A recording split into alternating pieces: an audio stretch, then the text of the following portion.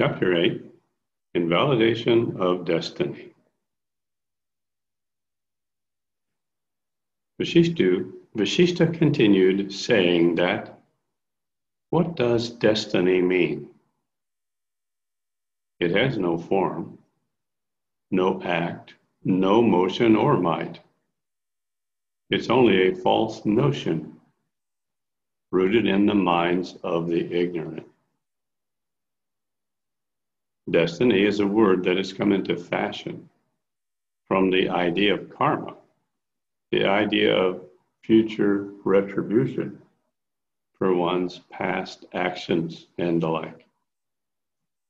From this, ignorant are led to believe that there is such a thing as destiny, something incapable of explanation, which has led them to a fallacy much like mistaking a rope for a snake. Yesterday's misdeed is rectified by the following day's good action. Therefore, let this day supersede the past and employ yourself today to action. The perverted understanding that believes in destiny is grounded on false conception. One man may well enter fire with the conviction that it will not burn unless it is so destined.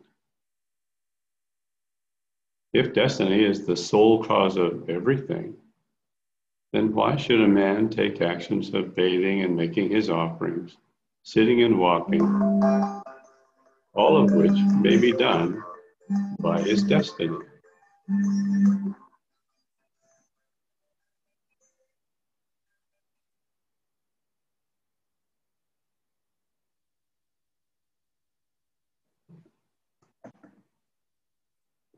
What then is the need to advise another to do something if destiny is the director of all? Let them all be silent and say nothing to nobody. There is none to be seen on earth who is motionless except the bodies of the dead. If it is action that produces anything, then it is useless to believe in destiny. Nor is there any cooperative power of invisible destiny that is perceptible in the actions of men. Destiny is only a meaningless word. Instruments and hands are two things joined together. Each has its separate action. But if the hand is lacking, nothing can be done by destiny.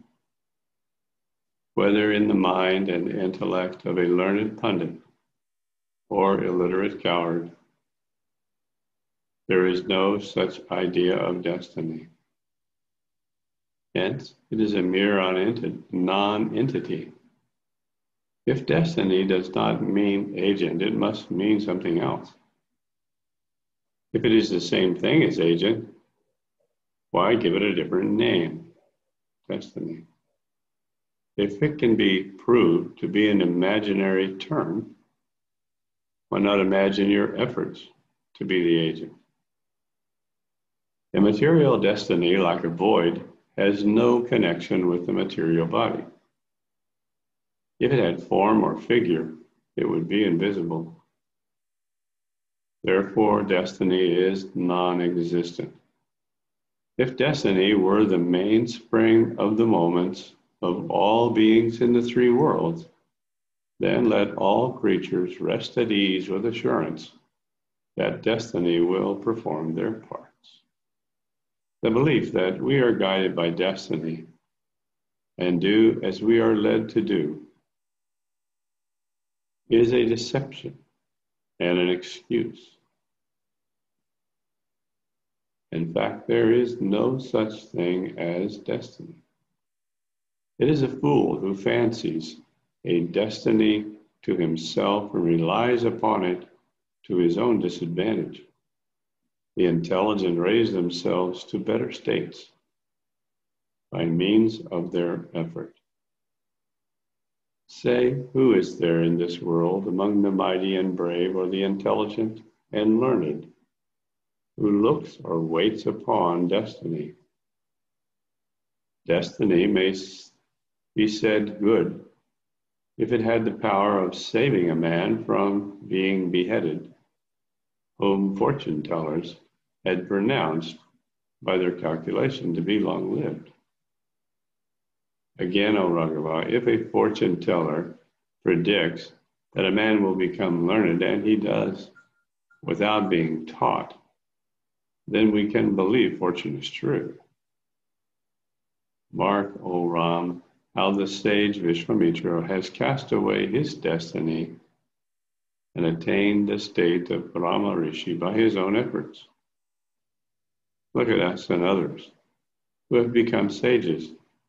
It was by our industry that we became wanderers in the ethereal regions.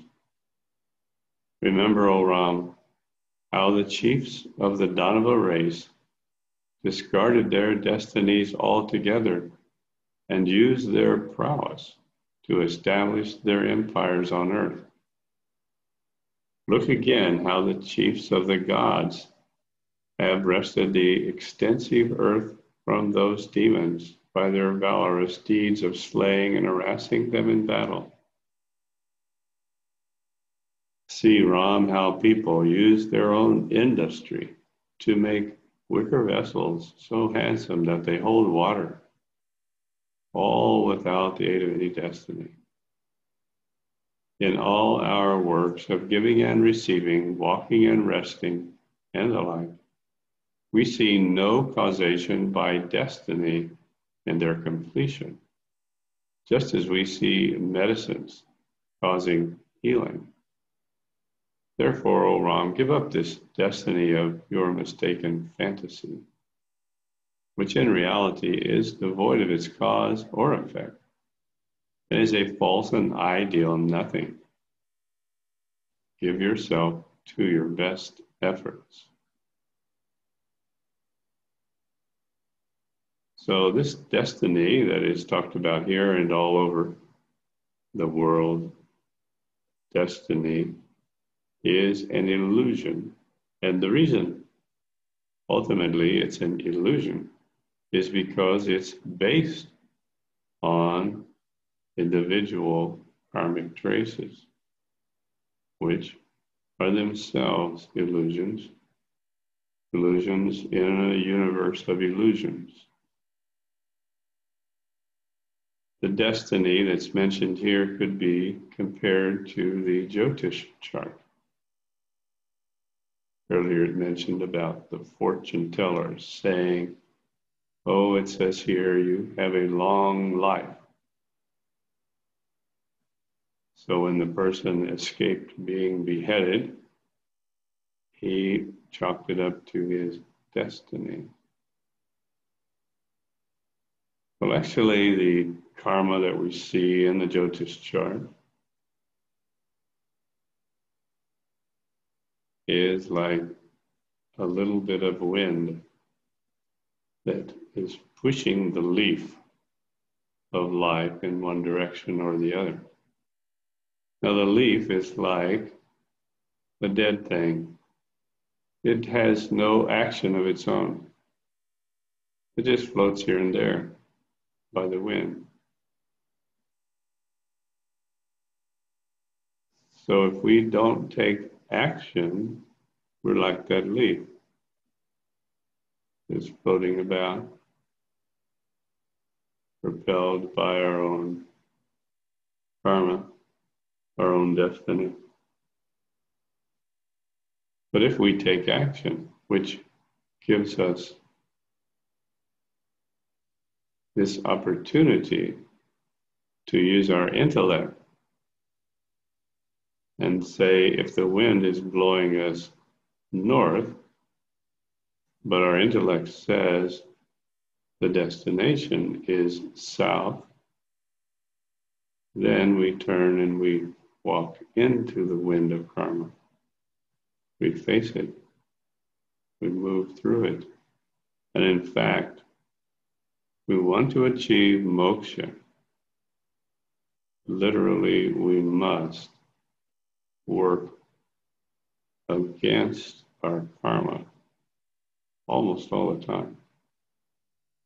Occasionally, someone is born with some wind that pushes them in the direction of moksha, but it's not going to allow them to accomplish moksha unless they take action. It's just going to be a little bit easier for that person than it is for one who does not have that pressure of karma from the past. Action is always necessary. Chapter 9, investigation of acts. Thoughts are action. Mind is soul. Brahma asked, will you, sage, who is versed in all knowledge, kindly explain the true sense of destiny, Daiva, in popular use?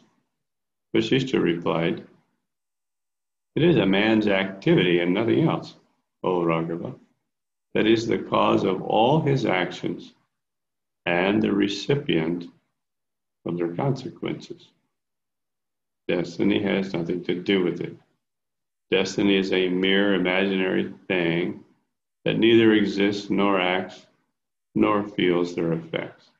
It is neither seen nor regarded. Destiny refers to the good or bad results that proceed from action. People label the wished for and unwished for consequences resulting from the good and bad deeds of human activity as destiny. The majority of mankind calls human activity, which is the only cause of some unavoidable future consequence, to be destiny. O Raghava, destiny, though empty as a void, appears to be real to somebody who thinks it to be an active agent, while others know it to be inactive. Again, destiny is a mere saying uttered by men upon the result of some good or bad effect in their actual efforts. That it is this which has produced the other. It is my belief, and I know it for certain, that destiny is no more than a word uttered by people upon the attainment of their object of their exertions. Destiny is a word of consolation uttered by men to signify the good or evil they encounter and which they call to be the effect of the other. Rama asked, Sage, how is it that you, who is all wise, now contradict your own assertion that destiny is the result of the stock of our former acts? Vasishtha answered, saying, well said, O Ram, you know everything, but hear me tell you the whole of it, whereby you will have a firm belief in the non-existence of destiny. In the end, even all the various kinds, the various desires that men have entertained in their minds come to be accounted as his deeds. All animals also act according to their desires, doing nothing for which they have no inclination in their natures. As a villager goes to his village and a townsman goes to town, so it is the nature of desire to lead men to their particular acts. The keen and firm resolution with which an act was done in a former state of life, that truly is termed destiny and successive births. Thus, the acts of all active beings conform to their nature, and the actions of men in accordance with their desires. Desire is nothing other than the mind itself, and the mind is the same as the human soul. The mind is the soul and cause of all acts, which they call the doings of destiny. Certainly, without the mind, there is no destiny. This mind is truly the living soul that acts as it desires and accordingly enjoys the fruit. The same is destiny. Ram, know that the mind, the heart, desire, action, and destiny are synonymous terms applied by the virtuous to the unascertainable soul. Now, whatever the so-named soul undertakes to do, continually and with a firm resolution, it obtains the fruit thereof accordingly. O support of Raghu's race, it is by means of the activity or effort of the soul, and by no other means, that the soul obtains everything. May it lead you to your good only. Ram said, being caught in the net of my pre-existent desire, I remain a captive to them, and do as they lead me to.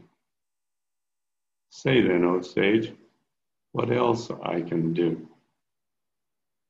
Vasishtha replied, so then, Ram, you reach your lasting good if you exert your efforts for it. There is no other way. Desire is of two kinds. Some lead to good and others to evil. Hence, the desires of one's prior state must have been of one kind or another. If pure desires guide you now, gradually, you will be led by means of your good acts to attain the state of your lasting welfare.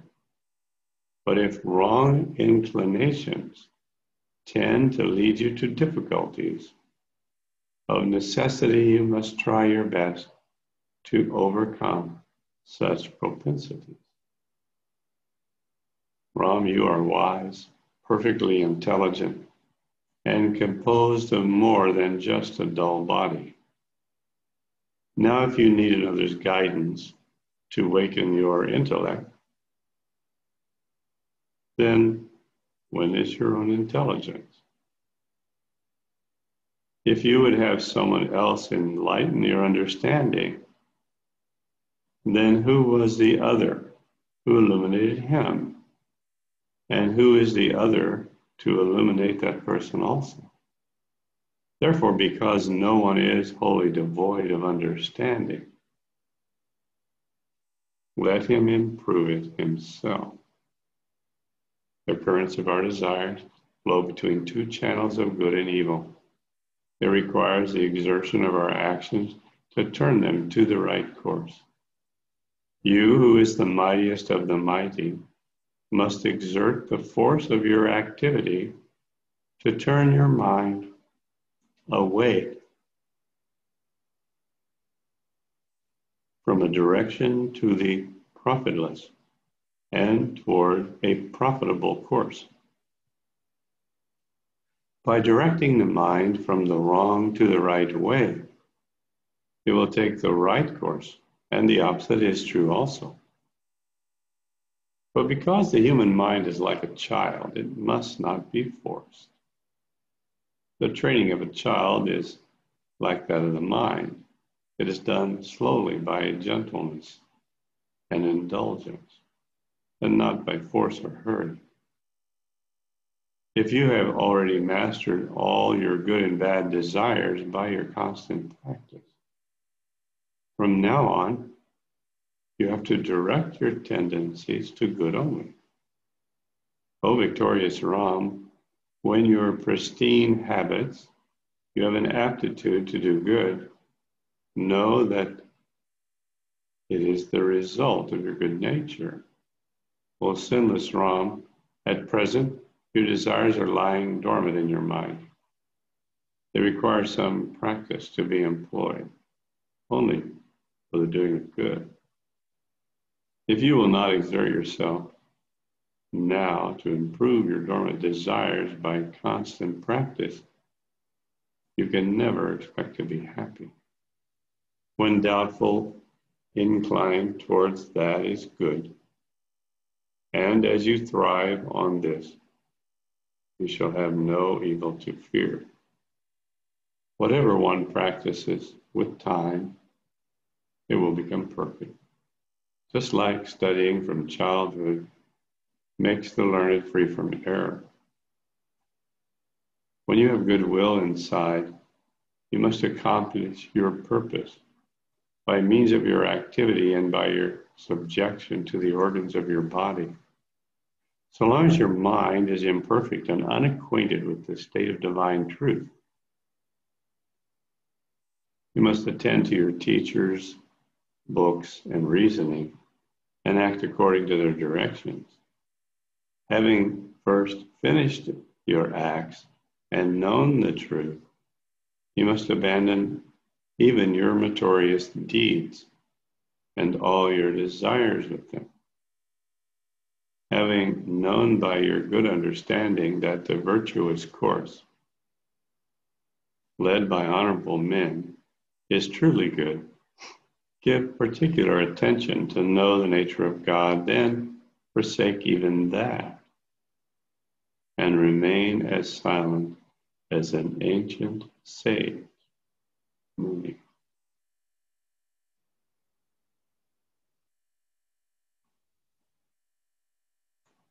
Okay, so this is a lot of information that we should definitely understand very clearly.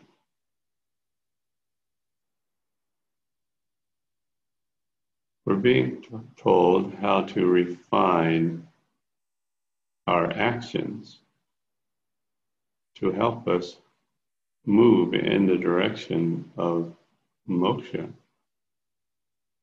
by using our intellect.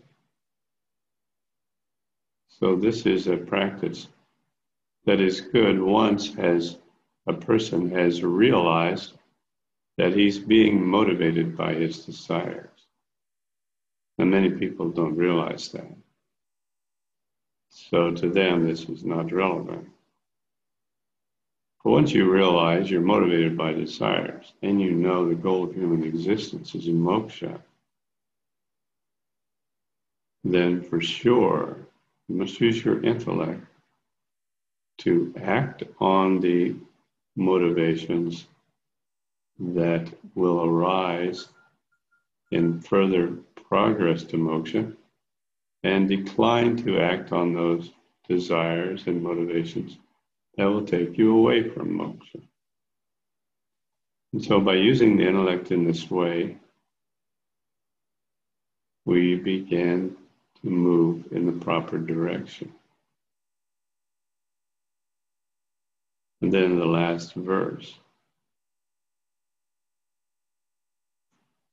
give particular attention to know the nature of God, then forsake even that and remain as silent. This is exactly the instruction at the start of every meditation. Find the silence that's deep within the mind. That's the nature of God.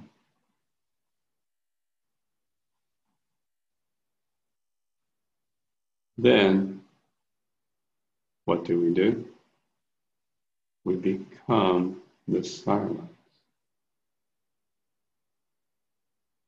And in this verse, forsake even that nature of God and remain as silent as the ancient sage.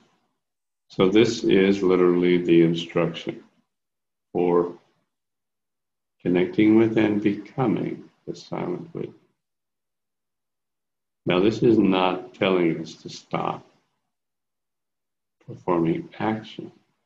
It's telling us to become the silent witness and observe as the silent witness how the body is performing actions. And we have to observe, as we are observing the body performing actions, as the silent witness, that sometimes the body may want to perform an action that is not motivated to be supporting to the entire universe. And from the silent witness, we know that action to be from individual karmic traces that still exist as a residual. So when we find the body about to do something motivated by some rock that has fallen from the ceiling of our tunnel in the mountain ranges of karma that have given us this access to the nature of God, allowed us to become the silent witness, then we don't stumble over that rock, do we? We, from our level of silent witness, we make a decision to not take that karmic trace inspired action. So now we have something interesting to think about. Here is the silent witness, and it has a sense of vision, doesn't it? In the Yoga Sutras, that sense of vision is called pratibha darshasa. It is a sense, one sense, that is beyond the bodies, beyond the relative universe, pratibha.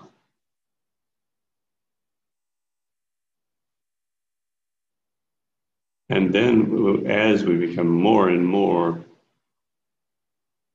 the silent witness, we begin to understand our nature as the silent witness.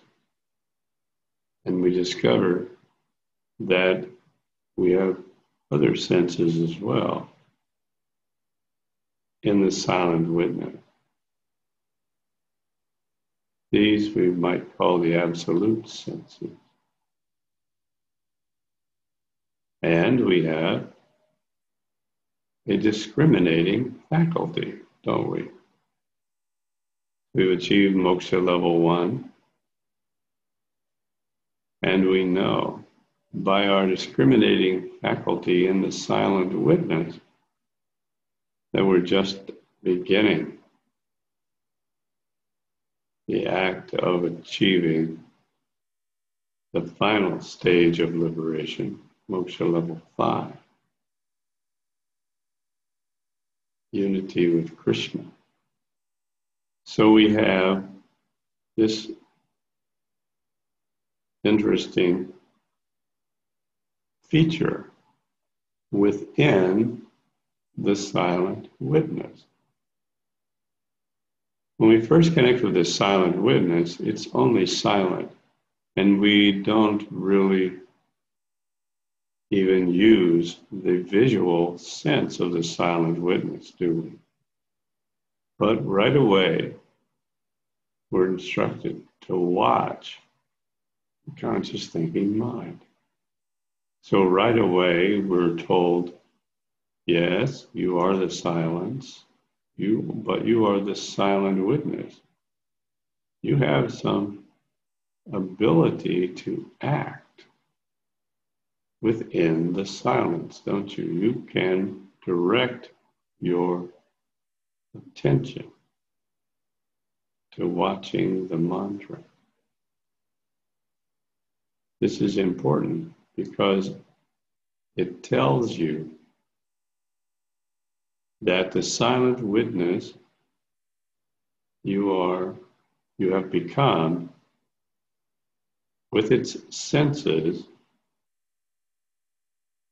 is not the real silent witness, is it?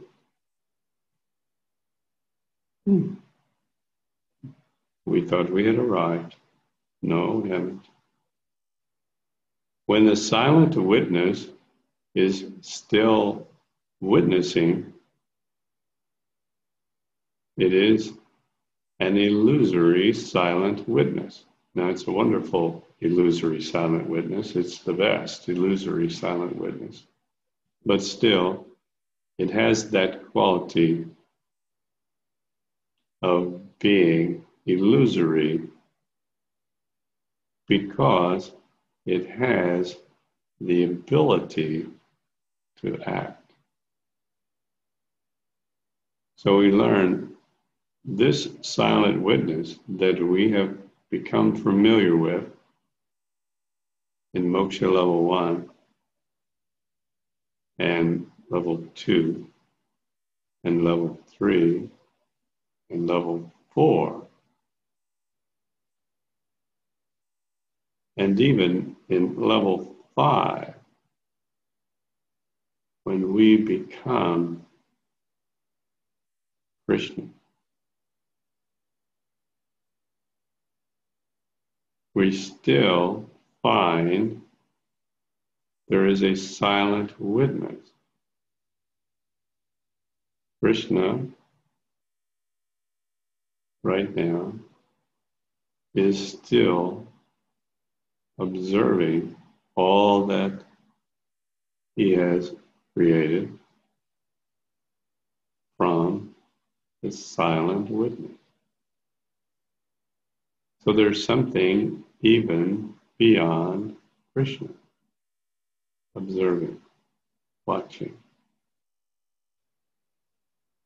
And that is Shiva.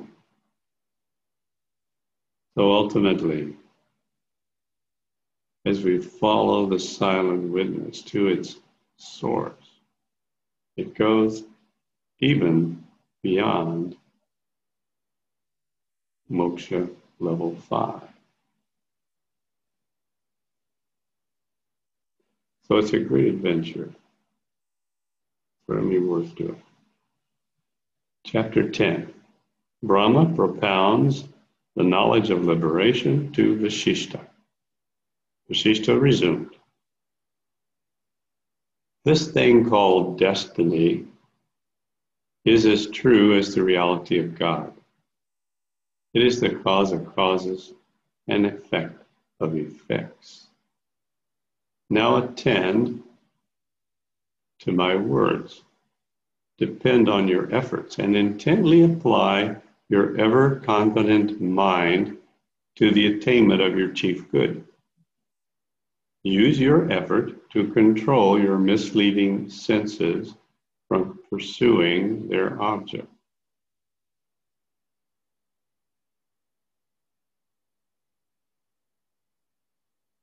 I will now set out a system for you that contains the essence of the best means for liberation, and which will confer the fruits of your exertion and lead you to your welfare in both worlds. Let those who have great minds forsake their worldly desires in order to avoid future births, and attend to these lectures with calm contentment. Weigh well the meanings of previous discussions and those to come. Repress your mind from its worldly cares and compose yourself in calmness in order to inquire after truth. Hear me relate to you, Rama, the way to emancipation, which will remove your feelings of pain and pleasure, and which will become the surest means to lead you to supreme happiness. On hearing this lecture on liberation in the company of all those reasonable men, you will know that highest state which is free from pain and from which there is no end. This was spoken of old in a former Kalpa age by Brahma, abiding in the Supreme Spirit. It is the remover of all anxiety and giver of all comfort to the soul. Rama asked, "Say, O Brahman, who is my guide? What caused moved Brahma himself to reveal this knowledge of old, and how did you obtain it?" Vasishtha replied, "The Supreme Soul of infinite manifestations exists by itself. It passes through and supports the whole in the form of void and understanding, and is light to all living beings. From him who remains the same, unaltered being, in his rest and motion, the great Vishnu was born. Like a moving wave on the quiet waters of the sea. Then Brahma was produced from the lotus of his heart, having Mount Meru for its seed, the points of the compass for its petals, and the stars for its pistons. He, being beset by gods and sages, acquainted with the Vedas and their meanings, created all the worlds and all minds with their various thoughts. Then he created groups of men in the Bharata division, India, and in a quarter of Jambudvipa, Asia, and subjected them to all manner of diseases and afflictions. They are also troubled by the possession and desire of many things, and their subjection to dangers and diseases. Here, all species of created beings are subject to a variety of tribulations and afflictions. The Lord and Creator of worlds, seeing the misery of these people, felt compassion for them like a father for his children. Then for a moment he pondered within himself, with intensity of thought and for the good of all creatures, how to end the misery of these beings who were subjected to death and despair. With this thought, the Lord God Brahma established the rules of austerity, piety, charity, veracity, and pilgrimage. Having established these, the Lord and Creator again thought within himself how to make an end of the many miseries of men he had created. He thought upon self-extinction as the supreme bliss, obtainable only through knowledge of God, and whereby man might be exempted from repeated births and deaths. So there we have an important clue, don't we? Self-extinction as the supreme bliss. We've talked about this before.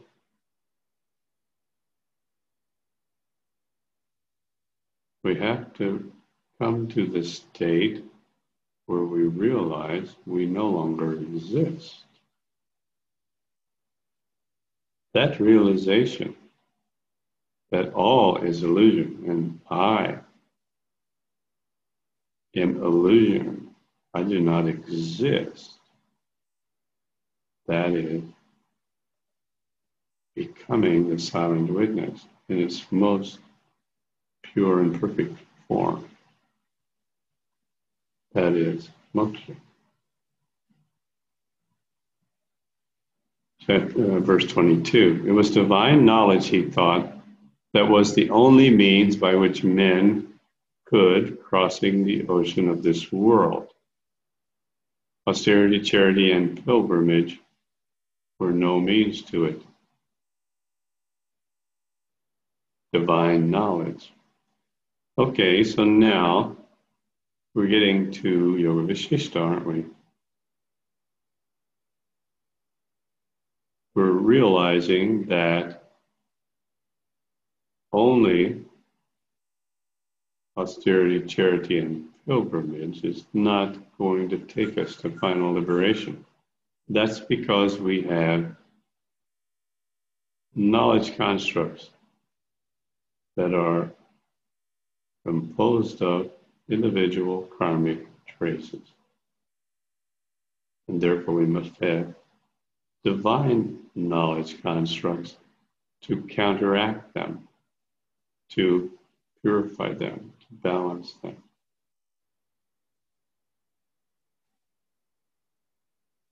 And so it is divine knowledge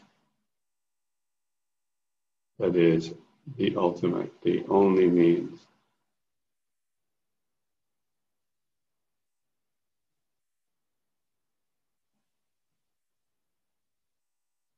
With this, he said, I will immediately make a new and sure bridge for the salvation of men and their liberation from pain.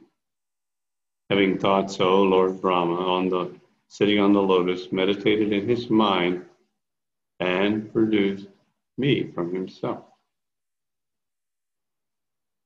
Being thus produced, I immediately stood in the presence of my ancestor. Like a wave rising from the sea leans towards it, holding a pitcher in one hand and prayer beads made of seeds in the other. I bowed to the god who held a water pot in one hand and prayer beads in the other.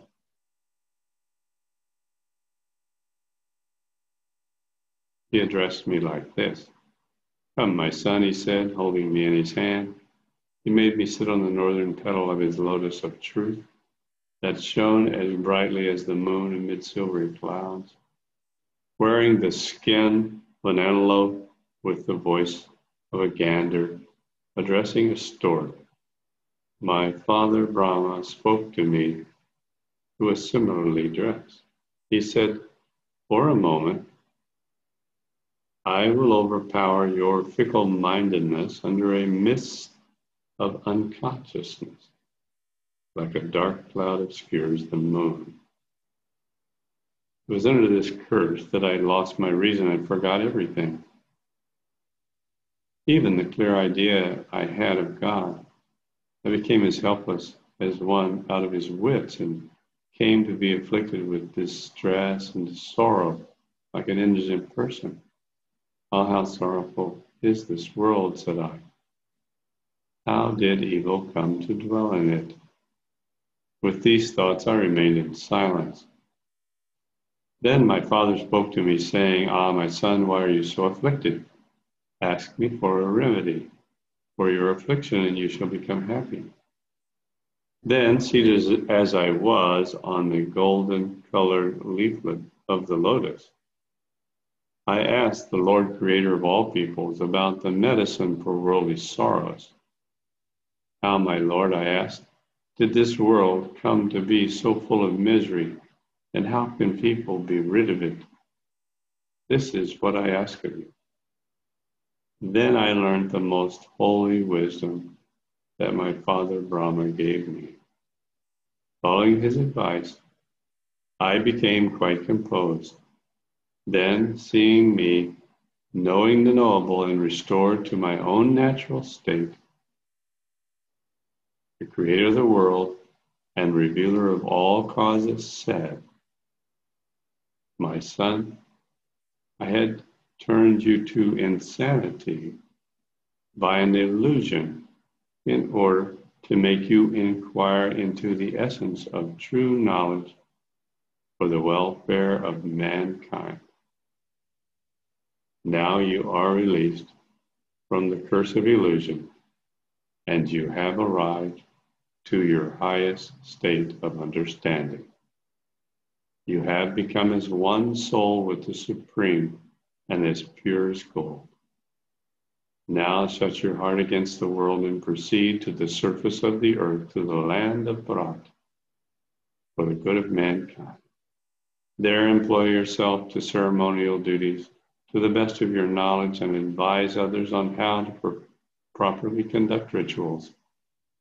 But those who are disgusted with the world in their hearts and are rational in their elevated understanding are to be counseled with the esoteric knowledge that confers true joy.